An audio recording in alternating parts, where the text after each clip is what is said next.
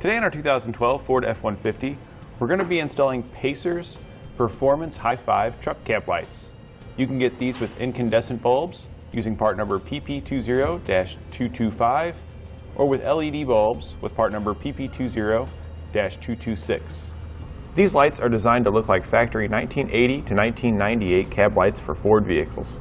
These lights will add a unique look to your vehicle, so if you're looking to stylize it to your taste, you can get that look you're looking for.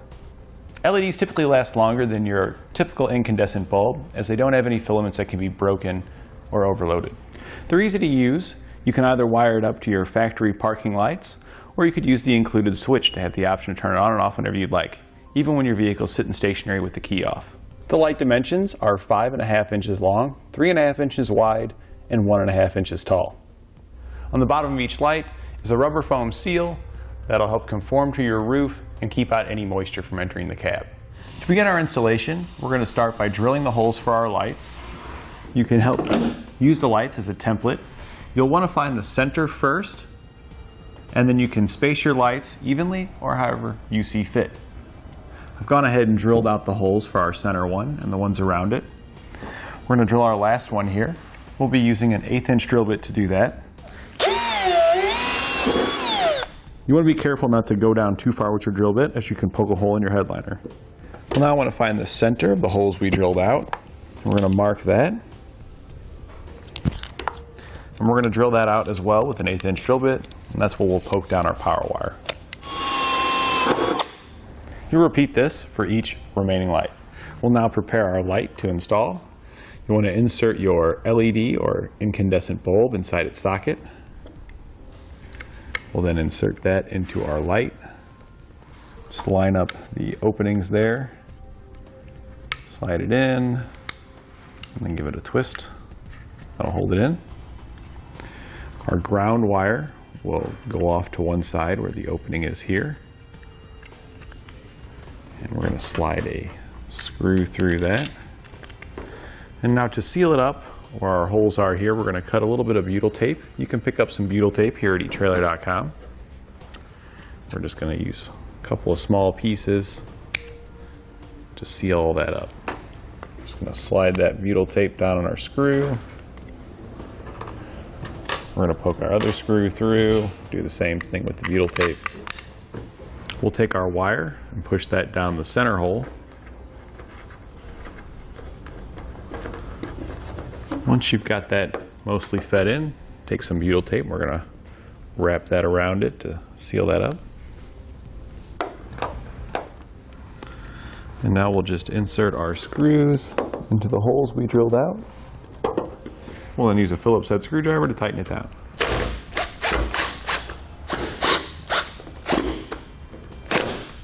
And we'll repeat that with our remaining 4 lights. All right, next I'll show you how we routed our wiring. We did have to drop our headliner a little bit, so you have to take your visors off and pull your center overhead console down if you have it. This just pops down, you just pull it and it comes off. There's some Phillips head screws that hold your visors in, just take those out. And you can get your headliner down a little bit for some more room. You'll then take the red wires that we pushed through the roof, and we're going to connect all those together using the quick splices that come in your kit. It may be necessary if you use additional wire, depending on the spacing between your lights, to make them connect to one another. Now you have a couple options where you're going to run your wire. The kit comes with a switch that you could mount somewhere on your dash or anywhere, but we're going to route our wiring over into our parking lights. So that way whenever we turn our parking lights on, our lights are going to come on up there.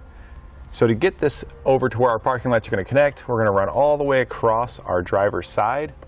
Once we get over there, you are going to need an extended length of wire. So we're going to connect the wire there. We're going to route that out to our engine compartment to make our connection. Now we'll route our wiring down our A-pillar here. Once we get down to about this point, we can pull this panel up, and we're just going to tuck that wire in back behind that panel, making sure you get it below the clip there so we don't pinch it. Put that back in. Now take your weather stripping and just push that back into place. Now down on our driver's side lower left kick panel here, we're going to take the rest of the red wire that comes in our kit that we routed down our A-pillar. We're going to connect it to a fish wire and use that to pull it into our engine compartment. We poked our fish wire through the grommet located here.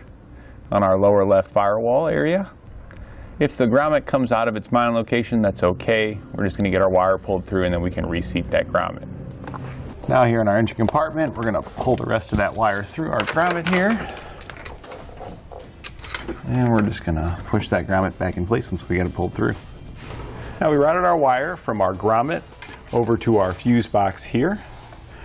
The brown wire located here is where we're going to be connecting it. This is our trailer tail lamp circuit, so this way whenever we have our parking lights on, it'll light up our lights. We'll use our last splice that comes with our kit to make that connection. So we're just going to separate that out, push both the wires in the splice. We're going to close that shut. Make sure we squeeze it down tight so that way it makes a good connection. Now you can just go back and clean up all your wiring with some zip ties. Now there aren't any provided with your kit, but you can pick some up here at etrailer.com. A switch is included with your kit that you can use to wire it up to manually turn them on and off whenever you'd like. We opted to not use the switch in our installation because our customer didn't want the switch mounted on their dash anywhere, causing additional holes to be drilled. So we wired it into our running lights, so when you turn your parking lights on or your headlights, they'll come on. And this is what our lights look like when they're installed. And that completes our installation of Pacer Performance's High 5 truck cab lights on our 2012 Ford F-150.